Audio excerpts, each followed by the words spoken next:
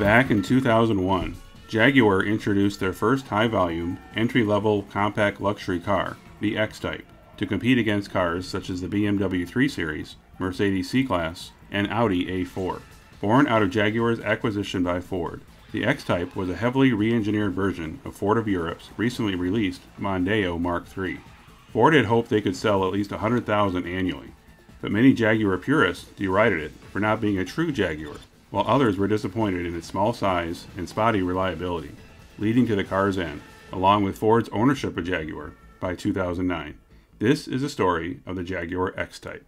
This is my old car.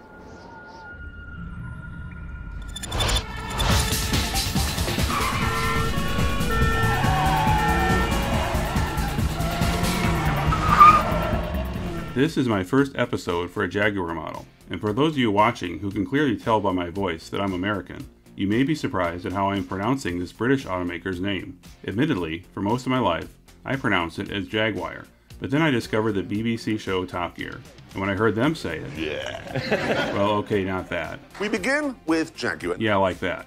It just sounded more appropriate to say Jaguar, and maybe that makes me sound a bit snobbish, but like it or not, that is the image this automaker has often portrayed. The idea of Jaguar offering an entry-level luxury model likely came as a surprise to many potential buyers when the X-type was first introduced in 2001. Although Ford had a majority interest in Jaguar since 1989, it wasn't until 1999 that Jaguar, along with Volvo and Aston Martin, were brought together along with Ford's longtime division Lincoln to become the Premier Automotive Group, or PAG. Land Rover also joined the PAG in 2000. Although one of the goals of the PAG was to help bring more prestige to the Ford Motor Company, the addition of these foreign automakers to the Ford portfolio also needed to make a profit, something that Jaguar struggled to do prior to Ford's acquisition in 1989. Jaguar was part of the British Motor Corporation in 1965, and in 1968 merged with Leyland Motor, which also owned Rover. Jaguar split off on their own in 1984, where they continued to build classics like the XJ6 and 12 sedans, and the XJS Coupe. In November of 1989, Ford made offers to Jaguar's US and UK shareholders to buy their shares, beginning a partnership that would eventually lead to two new models that were a shared design between Ford and Jaguar. The first of these two cars was the S-type, launched in 1999 at the start of the Premier Automotive Group. Although the name S-type had last been used on Jaguars from the 1960s, this new car was developed jointly between Ford and Jaguar as the DEW platform, and was known at Jaguar as the X200. And the seats are swathed in lovely leather, very aromatic and very creaky. It would also underpin the Lincoln LS and the final retro-themed generation of the Ford Thunderbird. The S-Type was a moderate success in its first year, selling over 53,000 units, although those sales led to significant decreases for the older XK and XJ models, as their potential buyers shifted to the S-Type. Still, the S-Type ushered in a new era for Jaguar, that of being a high-volume automaker. Jaguar followed up the successful S-Type with its new X-Type in 2001. Like the S-Type, the X-Type would share some design with Ford, whereas the S-Type's DEW platform was jointly developed between Ford and Jaguar from its start. The X-Type took a different approach, by starting with an existing Ford platform, the CD132, which underpinned the Mark III generation of the Ford Mondeo, and would be known to Jaguar as the X400. The Mondeo was a popular model in Europe, especially in Britain, but was never considered a competitor in the luxury market. Why do we buy anything else? However, it had the correct proportions to be reimagined as a compact luxury car. That market had been dominated by BMW, Mercedes, and Audi. Cadillac did make an attempt to compete with its German-designed Catera, but it was gone before the X-Type even started. After you're done with this episode, check out my Catera episode to learn more. One of the main goals of Ford with their purchase of Jaguar was to get the British marque's volume more in line with its German competitors, and it is safe to say that without Ford behind it, it is unlikely Jaguar would ever have been able to market and sell anything that could rival a 3 Series or a C-Class in terms of volume. But Ford also knew that if they simply rebadged the Mondeo as a Jaguar, it would never be taken seriously, and would severely tarnish the Jaguar name and legacy. As a result, although the Mondeo CD132 platform was the starting point, which itself was being reworked for its second generation in 2000, the X-Type, with a different wheelbase, length, width, track, and body styling, would ultimately only share just 19% of its parts and design with the Mondeo. The X-type utilized the most computer-aided engineering for any Jaguar up to that point, and its subframe was so well engineered it earned a 4-star crash rating. Even its airbags were programmed to adjust the force of their deployment based on the weight of the occupant, commonplace today, but not so much back then. Adding to the investment was around $450 million spent by Ford to renovate their Halewood assembly plant near Liverpool to build the X-type. Another key difference between the Mondeo and X-type was in the drivetrain. Whereas the second generation Mondeo was only available in front-wheel drive, the X-type, at least upon its initial release, was only available with all-wheel drive. Oh, you show off! It also only offered one of 2 different V6 gasoline engines, followed a year later with a front-wheel drive 2.1-liter V6, which differed from its rivals, who instead offered 4-cylinder engines and also with diesels.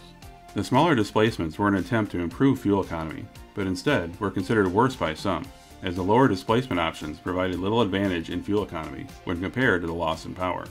In the US, where the typical X-type owner was probably more interested in how good they looked driving a Jag, many potential European buyers were turned away by the lack of a 4-cylinder or diesel engine option. From a technical standpoint, the interior of the X-type may look a bit primitive today. However, it was considerably high-tech and luxurious 20 years ago. This sat-nav with its touchscreen operation is gorgeous! The X-type had impressive features for any Jaguar at the time, such as xenon headlamps, a heated windshield, and heated memory seats. Some features were even more advanced than the higher-priced S-type. All the interior wood was genuine, and manufactured alongside the wood veneers for the rest of Jaguar's lineup. So despite the X-type intending to be the most affordable model, production costs remained high to maintain a common standard across the entire Jaguar line. Ford also wanted to stress that this new Jaguar was intended for a younger and hipper crowd than the typical Jaguar showroom would have attracted in the past. Probably their best-known advertising utilized music from Chris Isaak. The song used wasn't simply an ad jingle, but instead one of his biggest hits at the time, so for obvious reasons I can't play much of it here. What a wicked thing to do. Other X-type ads stress the importance of the car's then standard all-wheel drive. Just stay in its tracks. Although the X-type's target buyer was younger than a typical Jaguar buyer, the X-type was considered more of a luxury cruiser than a sports car, which disappointed some of its younger buyers that were hoping for more of a driver's car, like the rival BMW 3 Series.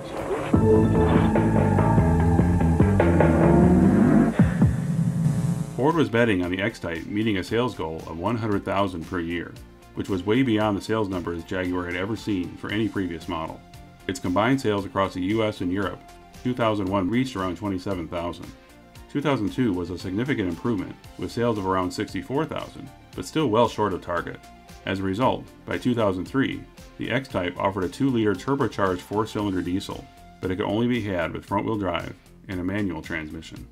By 2004, the X-type was also offered as an estate model, the first estate for any Jaguar model up to that point. The estate, or sport wagon as it was called in the US, only shared the bodywork of its sedan or saloon counterpart, from the windshield forward, and even had a tailgate where the glass could be opened independently. Despite these new additions, sales dropped by over 10,000 for 2003. However, the X-type was still Jaguar's best-selling model. Some of the sales drop could also have been simply due to the X-type maybe looking a bit too much like an old-style Jaguar. The expansive wood dash tended to look out of place for the new millennium, and the retro-looking headlamp design wasn't that desirable for the younger clientele they were trying to sell to. There was also a higher performance version, called the X-type R, being considered, which would have had a supercharger added to the 3-liter V6, making 300 horsepower.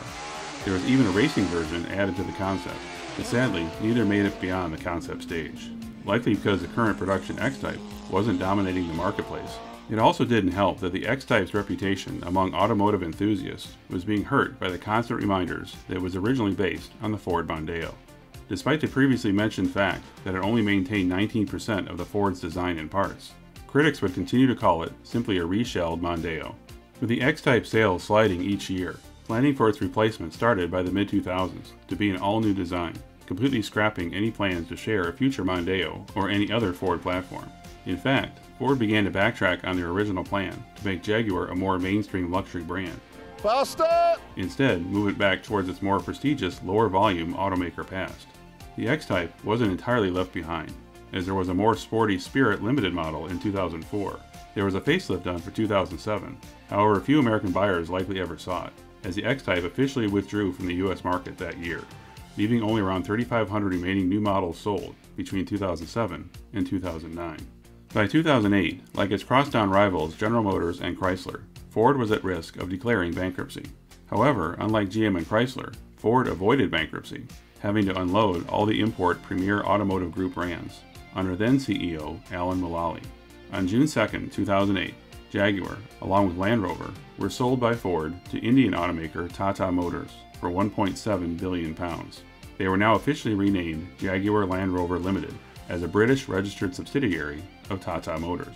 The end of the X-type followed shortly thereafter, with the final model built on December 18, 2009. I will admit that I held little regard for the X-type when I learned that it was based on a Ford model.